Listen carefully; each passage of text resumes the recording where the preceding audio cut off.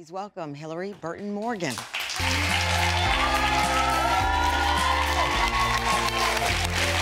you. Welcome to the Tan Fam. Welcome to the show. I know you. Have a seat. Oh my goodness, this is a journey. I mean, talk about a whiplash of career and choice, from scripted television to things you cannot make up and some things you want to forget. Yeah, I mean, I actually got my start at MTV, which is where I feel like a lot of people, it's like your internship when you're doing unscripted or live television, which is where I know you're very handsome stage manager. Steve and I have known each other for 20 years. And so to get over the hurdle of being a host into the acting world was a journey, and now having to convince people that you can also walk backwards and go back to hosting is another adventure. And so this happened really organically because last summer, during quarantine, AMC didn't have any programming to put on. My husband works on an AMC show, The Walking Dead, and we said, hey, we can host a show from our garage. And it was supposed to be a really lighthearted event. And very quickly, the subject matter in our public consciousness got very serious. And so we, along with our neighbors in town and other castmates and friends we've collected along the way, started having very tough conversations in a loving, empathetic manner. And so when a murder happened in our small town, a number of people in our community came to me and said, can you talk about it? Can you do anything? And I went to AMC, I said, what do you think? Can we do a documentary about this?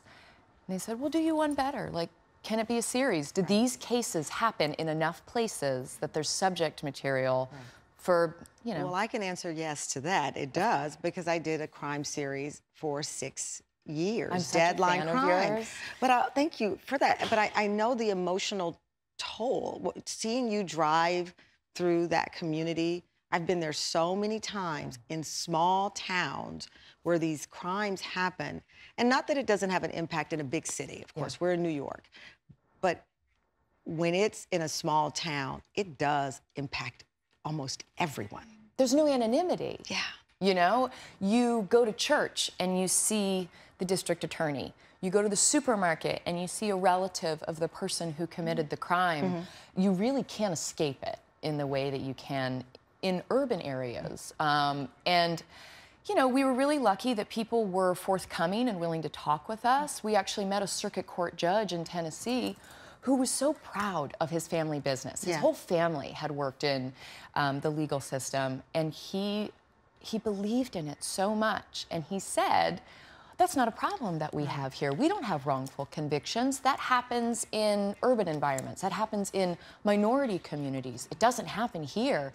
And I have to keep a straight face, but in my head, I'm like, but that's exactly why I'm here. Right. Well, that's the thing I would run into. People believe that there's a utopia, right? That if you're in a suburb or if you're in a rural area, I happen to be from Luling, Texas, a very, very small town. It happens everywhere. But what you are bringing to the audience is, I think, a deeply revealing, also personal side of your journey, right? Because this is an evolution for you.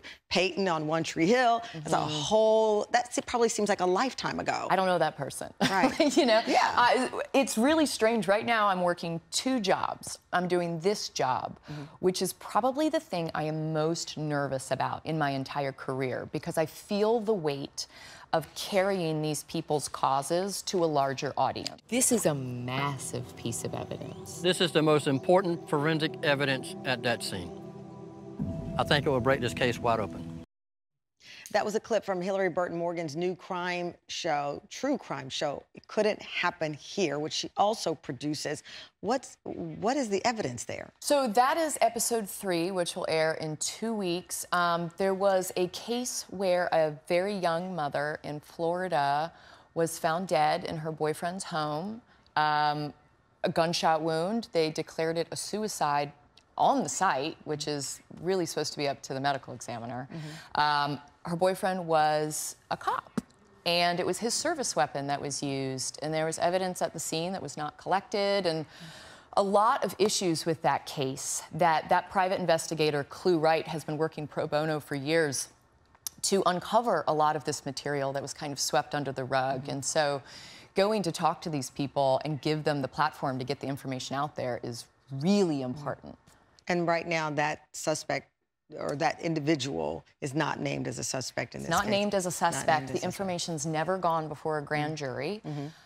He's still on the force. And it is a really troubling situation that has not followed protocol. And so that's all we're asking. We're not saying in our show who's guilty or who's innocent. All we're asking is for the public to get involved. You know, contact your local innocence projects.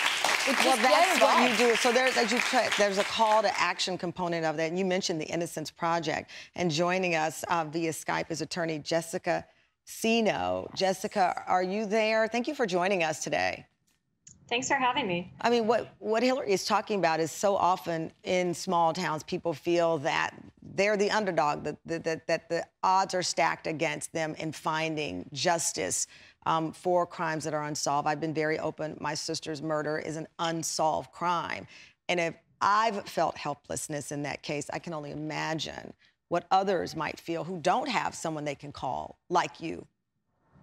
Well, and that's really what these cases are about, are oftentimes a lack of resources.